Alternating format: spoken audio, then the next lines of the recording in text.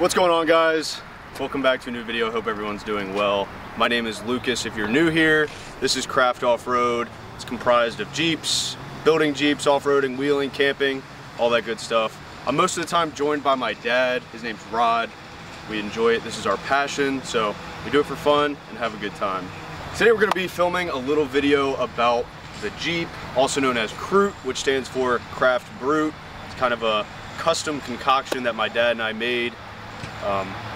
So here it is. I bought this in 2012. It's a 2002 Jeep Wrangler TJ, or it was, and now it's turned into this.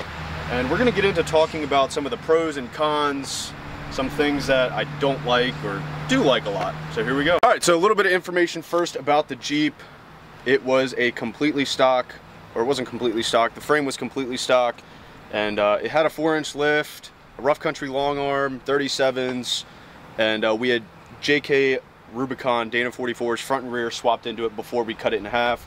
So cutting it in half involved a sawzall and a lot of metal blades, and we chopped it right about here on the frame.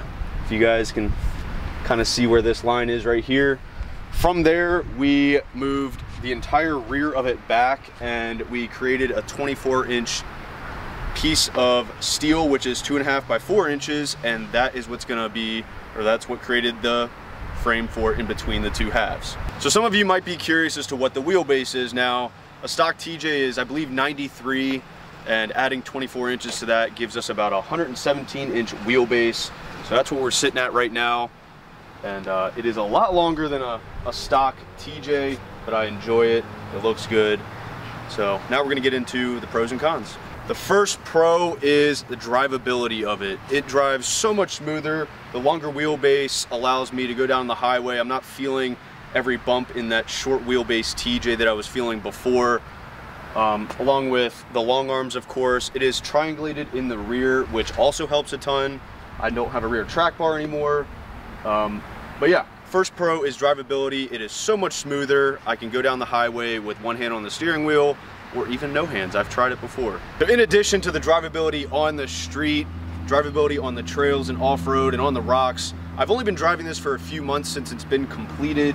It's not 100% completed, as you still see some primer on there, but on the street it drives amazing, and on the trails I could not be happier. It is so stable. I have a much better wheelbase for getting over obstacles. I am turtling a little bit on some of the bigger rocks and boulders, which it's got a long wheelbase, so it's bound to happen. But I absolutely love the longer wheelbase on the trails. I feel so much more stable than a short wheelbase TJ. So if you guys are thinking about stretching your TJ, please do it. You're gonna fall in love with your Jeep again on the trails. It is absolutely amazing.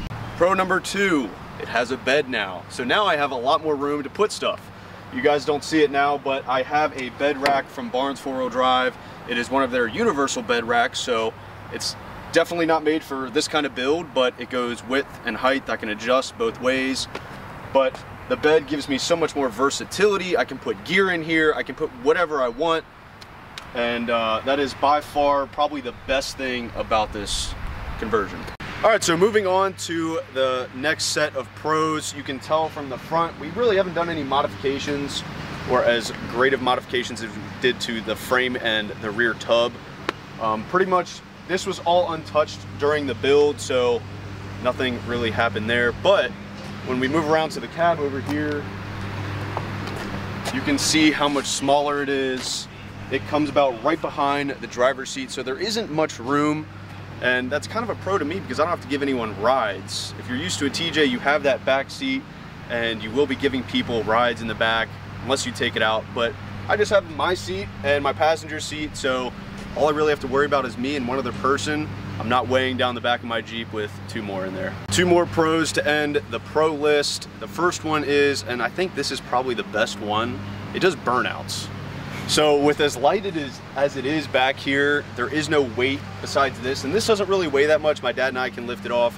Definitely isn't easy to lift off, but we can do it. But there really isn't weight back here unless I have my rooftop tent and bed rack and gear. That's a whole nother story. But it does burnouts. You can kind of tell it's a little smooth on the tires, but burnouts are fun. And with this poor little 4-liter in here, why not? Why not have fun with how torquey that thing is? All right, the final and last pro is gonna be the way it looks. To me, this is a pro, and this is completely opinion based, but in my opinion, it's beautiful. I love the way it looks. There's nothing else like it on the road.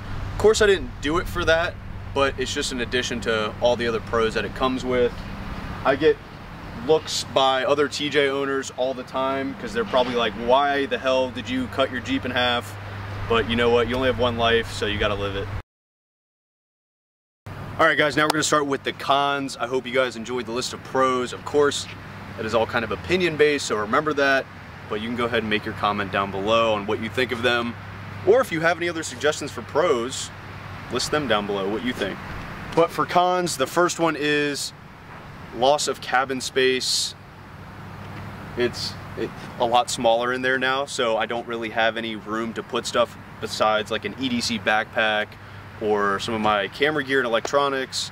It's all I can really store back there, but yeah, I don't really have any more cabin space, so any space back there that we were able to kind of save is just a bonus for me. So in addition to that being so small in there, that is a weatherproof area, so I don't have to worry about stuff being wet, getting dirt, dust, all that stuff on it.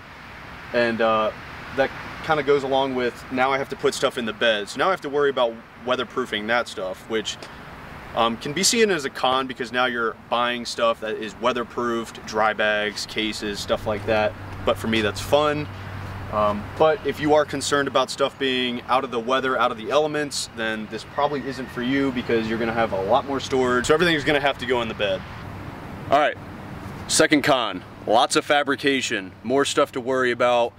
I know my dad and I did it right. We took a lot of time to do research, get the right parts, have the right materials, but there is a lot more that you're gonna have to worry about. I probably shouldn't worry about it because I trust what we did and I trust our work. But to me, that's a con because now I have a whole nother group of things that I have to worry about going wrong rather than having just a stock TJ frame. So, of course, everything is welded more than it should be, but which should be a given.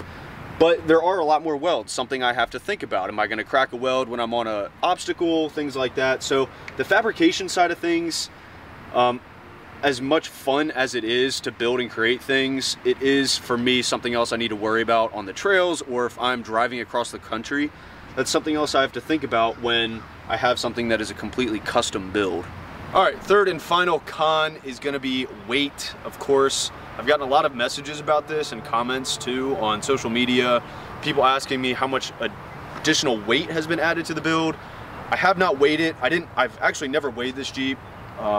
I'd actually be really curious to weigh it. There's a moving company right down the road from me, so I could always bring it there and weigh it and see what it is. If you guys are interested in knowing, I can definitely do that. But there's a lot more weight added. The JK Rubicon axles, of course, are heavier than the stock TJ ones. They're fully trussed. That's gonna add a lot of weight. We've added a lot more steel. You're pretty much adding another TJ tub to this. Steel for the reinforcements from frame to frame end. So yeah, weight is definitely something I've noticed. Of course, with the very powerful 4-liter we have in this Jeep, it is pushing with all its might this Jeep down the road. It is geared to 488s, which helps a ton, but good God, it is definitely heavy. And when I have a bed rack and a rooftop tent on here and it's fully loaded down, you can definitely feel it. You can see there is a little bit of a rake to it, and what that means is it sits higher in the rear than it does in the front. This kind of just happened. We didn't really plan to do this, but it actually helps a ton when I have a bed rack and rooftop tent, and the Jeep kind of sits and levels out, which is actually really nice. I'm not sagging in the rear, which I'm really happy about, but weight is definitely a con. 3 things I want to add to kind of the ending of this video. Why'd I do it? Would I do it again? And should you do it? Why'd I do it? That is a great question. I like building things. My dad and I have a passion for it, like I mentioned, and this was just a project. I've always been in love with the AEV Brutes. I actually looked for a Brute kit, but because a lot of them weren't produced and a lot of people put them to good use and actually converted their TJ, They're not easy to find. I've heard rumors of a few of them being around, but I just couldn't get my hands on them. And if they did want to sell them, they would probably cost me a pretty penny. And my dad and I doing all of this ourselves saved a ton of money, which definitely helps in the long run. Because I know if I paid a shop to do this, I probably would be living out of this Jeep. Would I do it again? Absolutely. This was so much fun. Like I keep saying, my dad and I have fun doing this. As much work and literal blood, sweat, and tears going into these projects, it may feel like a pain in the butt, but I would 100% do it again. I want to do it again, not to a TJ, I want to do it to a YJ. I love YJs. I feel like they're going to be even easier to work on, leaf spring, just, we can talk about that in another video, but yeah, would I do it again? 100%. Lastly, should you do it? Yes, of course I'm going to say yes. Why not do it? Of course there's a lot that goes into making one of these. I'm very fortunate to be in the position I am. My dad and I've learned so much from my dad and my uncles.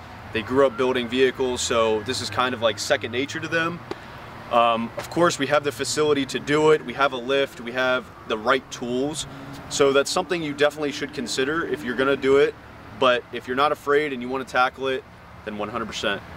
Go forth and prosper. Go forth and prosper, and please do it.